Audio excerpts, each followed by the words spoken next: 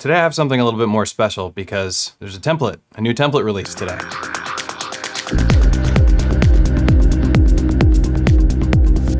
Now I'm going to present it to you. I'm going to show you why it's different from some of the other ones that I've released. Without further ado, get this sucker going. We're just going to be risque. We're going to risk it all. This template is called Ultimate Octatrack Template 2FF.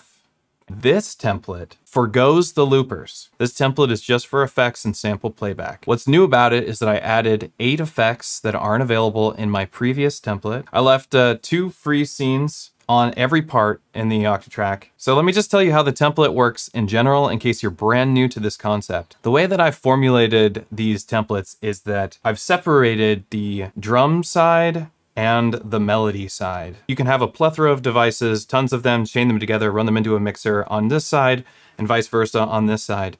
And what we do is we process the drums separately from the melody side so that we can have effects that make sense in that regard. Having effects that just completely affect your entire mix are not always the most tasteful effects. Some of them are really great. Don't get me wrong. There's lots of great entire mix effects. There's plenty of entire mix effects in this template.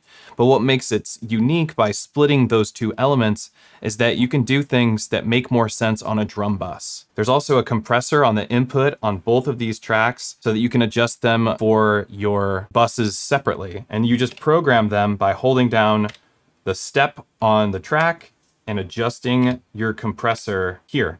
And it will program that into the pattern so you can do it on a per pattern basis.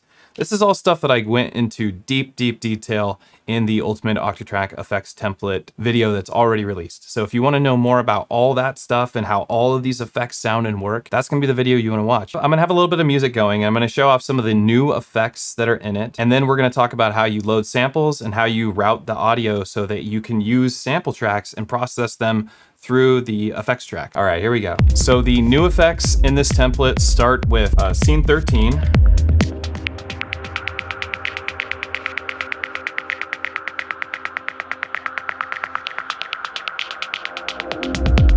It's kind of like the acid delay scene. This is one that you would do very slowly.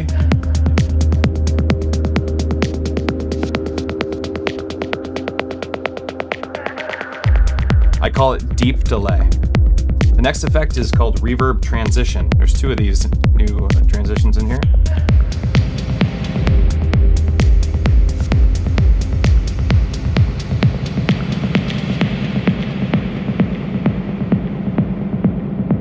So this will drone out. You could change sounds on here because it's being looped in with the freeze delays with some reverb on it, and it's just meant to just be this thing where like the song kind of ended, but it hasn't truly ended.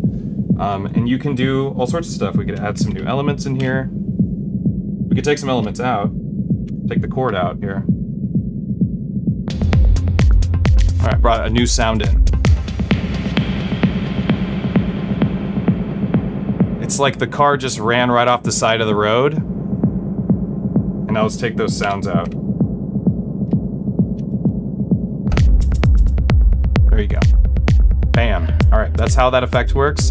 So that is deep delay, and the last one is reverb transition. Now we can go to part 2. We have reverb transition 2. You can hear the automation. It's doing some filtering. It's clocked over 4 bars. The next effect is called gallop delay.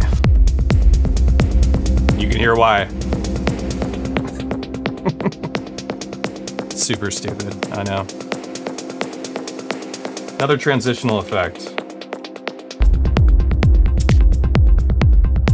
Moving on to part 3, we have crunchy drummer. This is an effect from my old template that I brought back.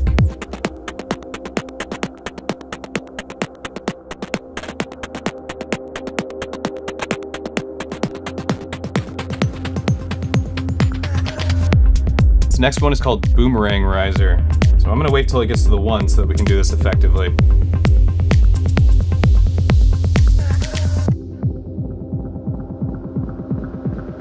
Here we go. Bring those hats back. Now to part 4. Part 4 has Part 4 had a lot of sample buffer effects, so I had to add even more effects on part 4, so there's actually 10 more effects. What I did is I have 2 scenes that are going to filter just the drum input. So this first one is just a high pass of the left side. So the synth side keeps playing. This is why you separate these 2 elements. I'm able to high pass the drums and still keep this not high passed.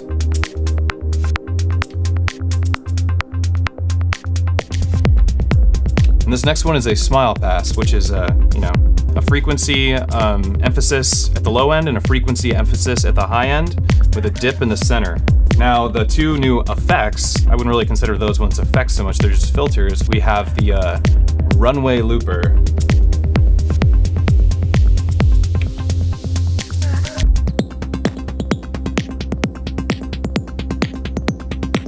You can hear this bit reduction. Makes the drums really pop. Also depends on how you have your compressor set up. All right, and the last one is Easy Drummer 3. So another Easy Drummer. Here it comes. Those are the new effects in the Octatrack template. This template you can find on my Patreon. Let me tell you how this is gonna function. How do we use sample tracks with these through machines? This is all being processed through a through machine into a neighbor track, into a neighbor track, a through machine into a neighbor track, into a neighbor track. Everything about that is very deliberate. We have a compressor into a freeze delay, into a filter, into a classic delay, into a just whatever effect you'd want in serial there. So a chorus, a flanger, a lo-fi, whatever, into a reverb. And typically that would have been a looper. And it's the same on this side, same idea.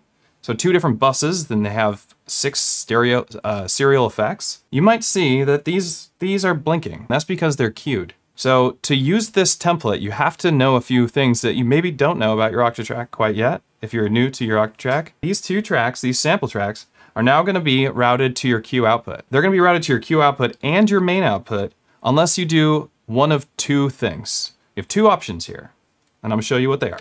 So one of the things you'll have to do is either select a setting called Q mutes track. What happens when you select the setting Q mutes track is that if you cue a track, it's going to mute the track. So it's not gonna send that audio through its main outs any longer. It's gonna go just out the Q output. Go into System, Personalize, and there it is, Q mutes track, and just hit yes right there, and bam. That's all you gotta do. Q mutes track and cue these 2 tracks.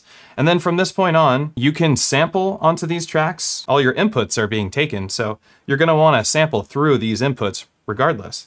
So you're probably gonna sample through your Digitact, sample through your Digatone, or through your Syntact into your Octatrack. This one's set up to sample through this input, so through C and D, and this one's set up to sample through A and B. It's very simple, just classic Octatrack sampling. If you know how to sample in the Octatrack, it's not gonna be a problem for you, you're just gonna do some sampling. And then that's it, you'll have playback of those samples. But to have them be processed through the effects in the template, you actually have to take this outgoing audio and route it back in through one of these machines.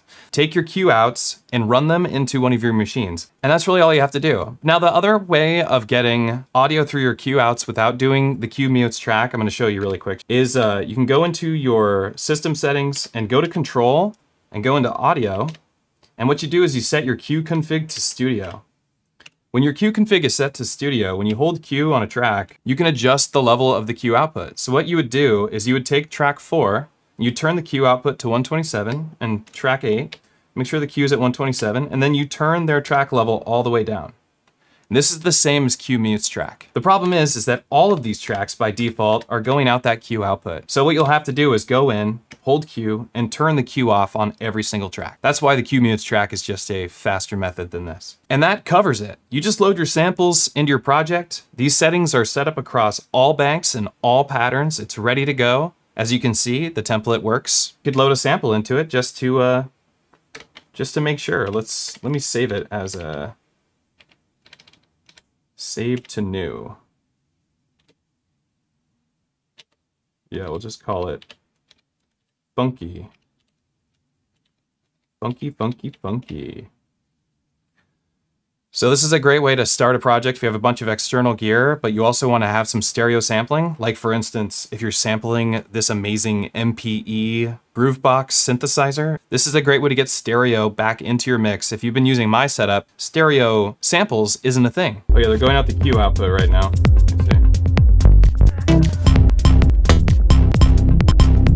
Okay, we'll take this sound. I've now replaced the recording buffer with this sound. And there's a playback trigger. I left a playback trigger in the it doesn't matter, but there's a playback trigger on these tracks, on every bank and every pattern, so just be aware of that. I do need to route this audio into my Digitact. Could actually take the headphone out. There's another way that you can do like send effects and stuff is using the headphone out. So I just plugged a stereo cable into the headphone out, and that's already running into my Digitact. And I'm just gonna make sure that my Digatact's input mixer is turned up, and I'm gonna go into my mix settings and make sure my headphones is receiving the Q output specifically. So now I'm running these out into the Digitact. There it is. This sound is now being processed by my effects. So we now have sample playback that is going through the performance template. So now I could write music on my Octatrack with my template. For instance, we'll put some stupid stuff down.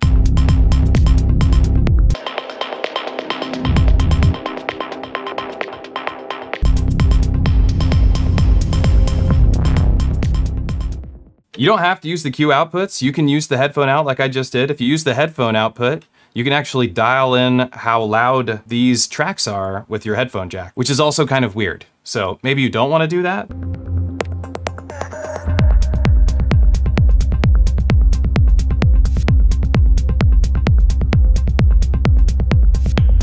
It's in the wrong part there.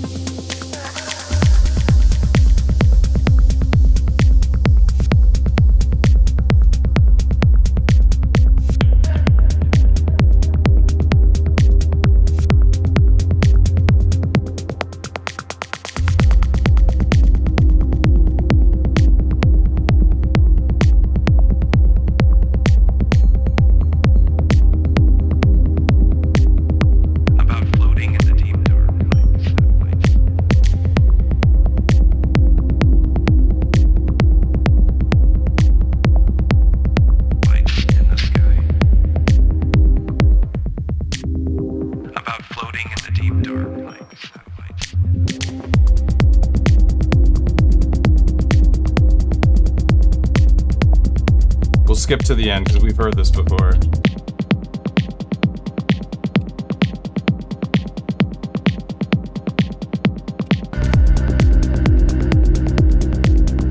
That's right, the Octatrack, I actually stopped all the audio there.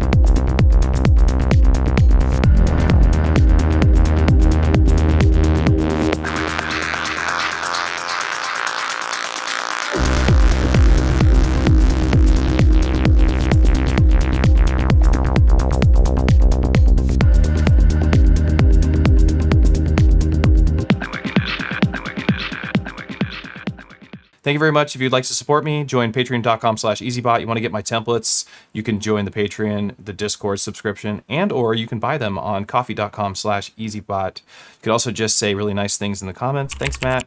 Appreciate your work. That music sounded okay. to my ears. Bye-bye.